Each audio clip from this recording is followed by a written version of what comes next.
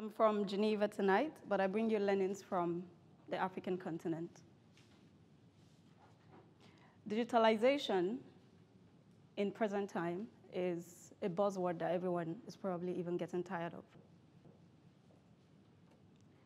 And the impact of the global pandemic on digitalization in the African ecosystems cannot be overemphasized.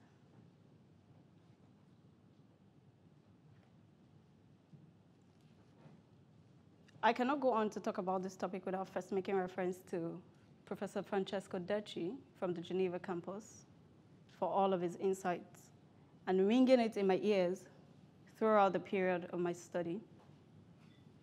Ecosystems, 3 strong words: prepare, adapt, and disrupt. I call it the PAD. And also, Professor Olesia Tomyuk, who I conducted a research with on the impact of digitalization on the African ecosystems. Yes, we are aware that digitalization is a buzzword. Everyone is talking about it. But the real question is, what are we doing about it? And as Gandhi says, action expresses priority. And then the question tonight is, for the African business ecosystems, what is the priority? And how is the ecosystem posturing to benefit and maximize the possibilities that come with the opportunities of digitalization flowing from the impact of the pandemic? We cannot sincerely answer this question without first identifying certain things. There are certain factors that we need to talk about and be honest about it to say, oh, these are the areas of shortcomings. These are the areas where we are erring. These are the areas of mistake that we need to correct.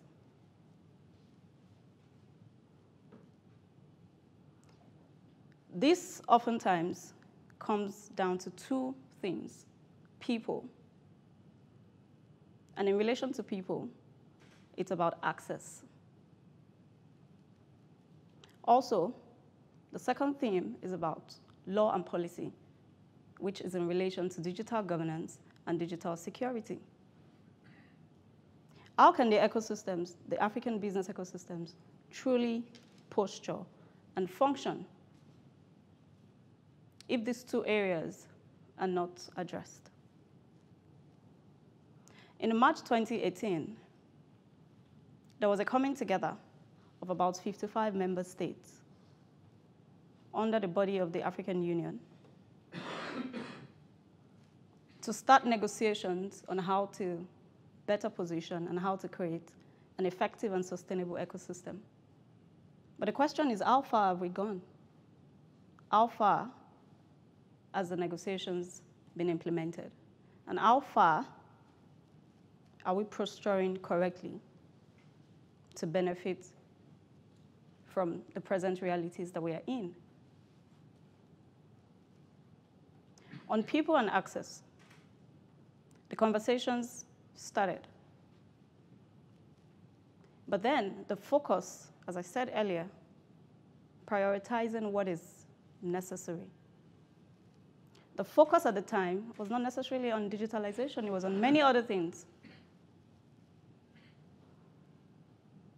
As a result, the issue of the cost of accessibility and connectivity was overlooked. The quality was overlooked. Same for the market entry barriers, as well as many other issues surrounding connectivity in the African continent and to foster, indeed, a good flow of trade and services in the African business ecosystems. And then we start to ask, it's not enough to just identify the mistakes. It's not enough to just talk about the problems. But then, what are we to do? What is this right posture that we're talking about? And again, we can see that in recent times, with the impact of the pandemic, in the African business ecosystems, it is not just about the buzzword digitalization, but now we can see that proactive steps are actually being taken to posture in the right manner and to re-strategize and rethink in order to avoid some of these shortcomings that has been plagued, that the ecosystem has been plagued with. Some of these corrections, or some of these postures that is now being evidenced will be to start to form some partnerships. Because I mean, we cannot just say, oh, we have some issues with accessibility. Then what is going to happen? How are the businesses going to perform truly? Because, okay, I have my service that I want to render. You probably have your products that you want to serve to consumers, to customers on the ecosystem that we seek to create. But how do we reach these people? And now we see some institutions coming together to say, okay, let us develop partnerships between the government and between the telecommunication providers to ensure that there is ease of access.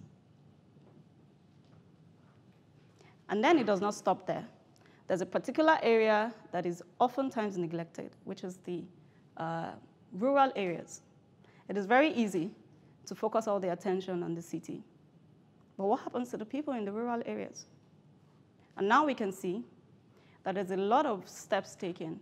Say, for instance, we have some efforts coming from some parts of the Southern Africa. We have some efforts coming from Nigeria. We have some efforts coming from Ghana as well, to mention a few, in order to ensure that there is low-cost accessibility to people in the rural areas, which is expected to help to foster a more collaborative business ecosystem. Aside this, though, remember that Gandhi says, action expresses priority. It does not stop at just seeking to reduce the cost of accessibility. The question you want to ask yourselves, the question we want to ask ourselves tonight is, if the cost is being reduced, can people truly use it? And a practical example will be, say for instance, I have a Tesla, and I have it parked in my garage, and I do not know how to drive. And I refuse to contract the services of someone who can drive it. It's going to remain there for beautification without being put to use. But as much as many of us will love to have a Tesla parked in our garages, it is better to even derive value for its purchase. And what am I saying? If we are able to achieve low-cost connectivity, we also need to support it with digital skills, digital literacy, vocational training, and to ensure that it is actually being put to use. And again, this is part of the issues or the impact, I would say, that the COVID-19 pandemic has positively affected the business ecosystem, or the African continent, as you may, in the sense that you now have countries taking steps. Say, for instance, you have Rwanda targeting the women entrepreneurs to ensure that there is ease of access, and so many other parts of the continent. But it does not stop at just creating infrastructure, which is good. It does not stop at just educating and ensuring that people can use the resources. The business ecosystem is also worried about the fact that if we do all of this, if we change our business models, do we have a robust governance system and regulatory framework to handle the issues that will come as a result of this shift in priority? And there you have it. We need to have definitely a more proactive system of reviewing and changing the regulatory framework and environment. Presently, what is obtainable is a snailish system. This is one of the shortcomings, and this is one of the shortcomings that has been further highlighted by the impact of the pandemic, particularly as it relates to digital governance and digital security. But then what do we do? Again, it is interesting to see that some of the stakeholders in the ecosystem have started to take proactive steps to learn from these mistakes and to make corrections where necessary. I can give you instances of some. You have Mauritius reviewing the Cybercrime Act. We have Kenya making some changes to the regulations and setting up panels and committees to ensure that the necessary things are in place.